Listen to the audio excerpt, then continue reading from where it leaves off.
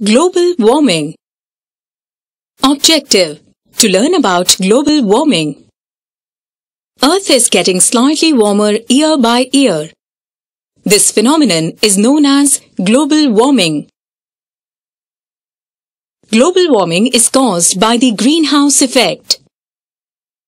A greenhouse is a structure made of a glass. The sunlight and heat enter the greenhouse through the glass. The heat is trapped inside and the temperature rises.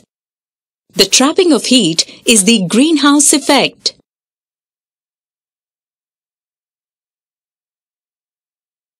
Earth's atmosphere behaves like a gigantic greenhouse.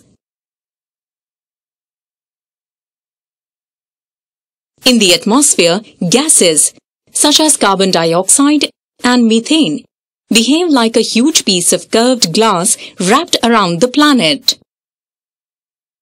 The sun's rays, comprising mostly of visible light and short wavelength high-energy ultraviolet radiation, pass through the gases and warm up the Earth. The warming planet gives off heat energy in the form of a longer wavelength infrared radiation, which radiates out into the space. However, the gases do not release some of the outgoing radiation, and as a result, the radiation is reflected back to Earth. This trapped heat warms up the planet. This phenomenon is called the natural greenhouse effect, which keeps our planet warm enough to support life. The greenhouse gases, namely carbon dioxide, methane, ozone, and nitrous oxide, that are emitted by industries and vehicles, accumulate in the atmosphere as a thick gaseous blanket.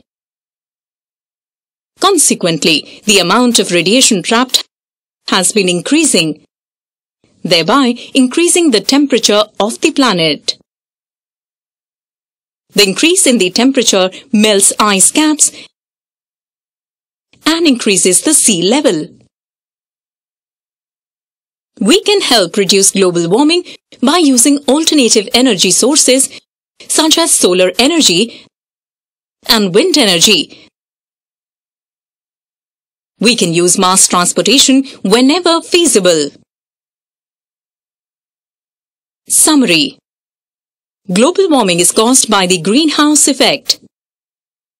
The increasing accumulation of greenhouse gases such as carbon dioxide, methane, and ozone in the atmosphere trap more and more infrared radiation and heat up the planet.